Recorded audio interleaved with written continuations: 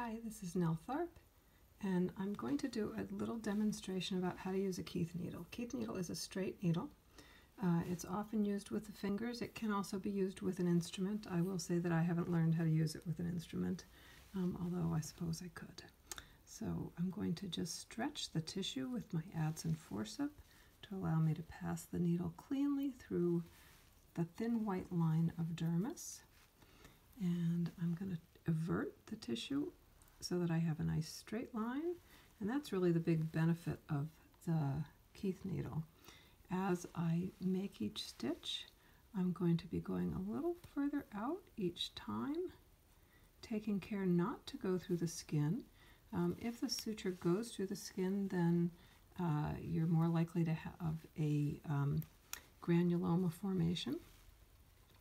We want to make sure that we ease the curve because most C-section incisions are curvilinear. We have to be careful that we ease it so that they will pull together nicely without a large area on one side versus the other. The upper end tends to be undercut. And we tend to have to take smaller bites there and longer bites on the lower end. And this is one of the places where the Keith needle really comes in handy. So we'll see how that's pulling together. Looks like I need to go a little bit shallower here to ease it, and I'll take a small bite there. So as you're stitching, you go ahead and look. Some surgeons will put hash marks on the skin so that you can line them up as you sew. I've not worked with a surgeon who does that, so I've learned to do it by eye. And the skin is fairly malleable as long as you're careful. So again, each couple of stitches you're going to take a peek. Again, I'm going to take a little stitch about maybe 1/4 of an inch long on the upper side, and then going in on the lower side, I'm going to take a stitch pretty much directly across from where I came out of the upper side, and then make that one be about 1/2 inch long. And I'm using a prolene stitch primarily because it is easier to see than the Vicryl, so I figured for the purposes of the video you want to be able to see the suture material. Because I'm using a non-absorbable suture, I have opted to do an instrument tie on the outside of the skin. And I did that before we started, so the video wouldn't take quite as long. Here we go.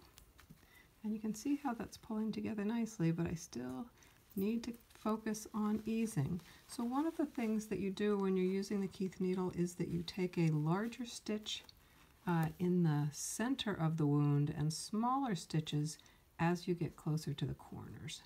And that helps you to ease the tissues and make sure that you don't get what's called a dog ear. And that would be a pucker that occurs right in the corner. So you can see that now I've done the easing and this is coming together quite nicely here.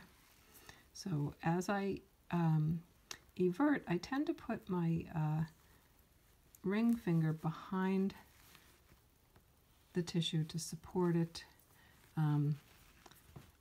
but not on the upper side. It's much easier to suture toward yourself, although there are people who prefer to do this technique away from themselves.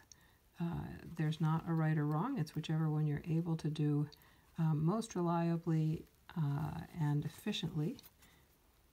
I find that it's less work on the back and neck when you come towards yourself because you're able to see, because the wound is open. Excuse me, getting close to this edge and bumped the camera. My apologies for that. So now we've gotten to this edge, I'm going to take one last little bite over here to secure, and then I'm going to bring my stitch out onto the skin surface here, and I'm going to give a little tug, and that will help tighten this. And then I was going to tie an instrument tie, but I'm not seeing my needle holder, so apparently I have moved it. But an instrument tie here on the skin will leave a little bunny ear.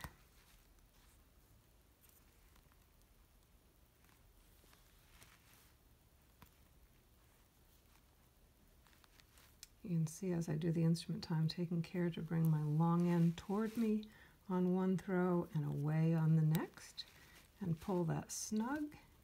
And then I'll give a quick demo of cutting with my non-dominant hand. I'm holding the scissors like this, and I'm just going to give a little snip. There we go.